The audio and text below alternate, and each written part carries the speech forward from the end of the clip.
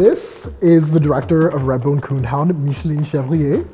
And this is Kwaku, who is the associate director of Redbone Coonhound.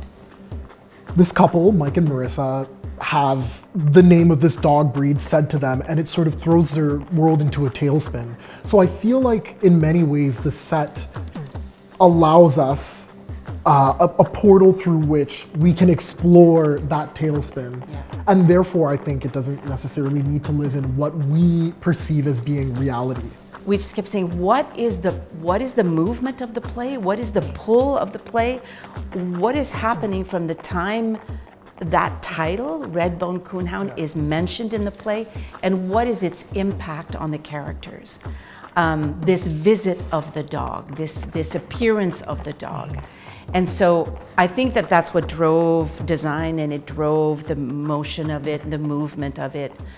I think the greatest challenge of this play is its combination of a variety of narratives and a variety of styles. And I think it is apt to describe the play as a series of micro-plays, but I would think of it more as an opus of work, some kind of a collection of plays that all speak to the same themes. And so the ideas are transferred from one scene to another, and characters, even though they are different, are all connected somehow.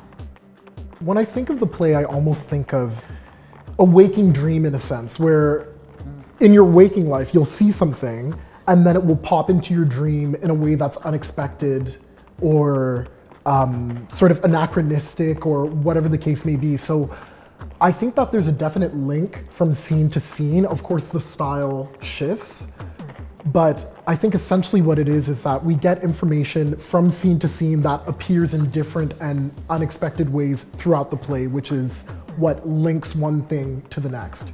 In terms of the intersectionality of the cast and the creative team, you're looking at it, right?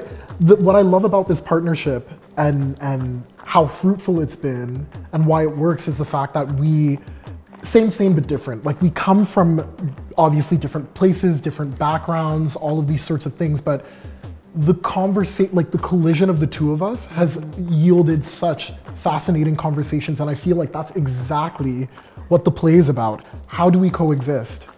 I have to say that from the very beginning, it was obvious that with Lavoie and Omari, an interracial couple, writing this play about an interracial couple, it was essential that all across the board, there be this constant reflection of that partnership. So that that dialogue, as you say, that collision is so rich because, and I mean, I know you're like me in so many ways. Well, weird, like, isn't it amazing? But anyway, but I love when we don't agree.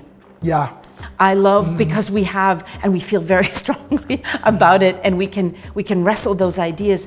And what that gives is such a rich, profound, deep exploration of the work. Redbone Coonhound begins previews on February 7th. Tickets are available now at tarragontheatre.com. Come. Come.